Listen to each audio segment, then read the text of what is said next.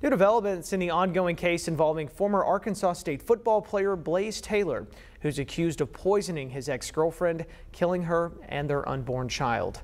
Taylor was arrested in Utah back in March following an extended investigation from Nashville, Tennessee police. That arrest met with charges of first-degree murder after his girlfriend Jade Benning died from what police say appeared to be an allergic reaction, just days after her unborn child died as well.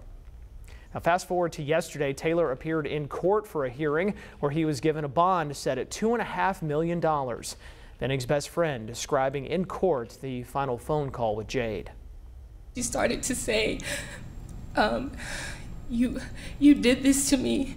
You put something in my drink. I knew my drink tasted funny and I was like, Jade. And she stopped responding. Taylor is due back in court for another hearing that's set to take place May 9th.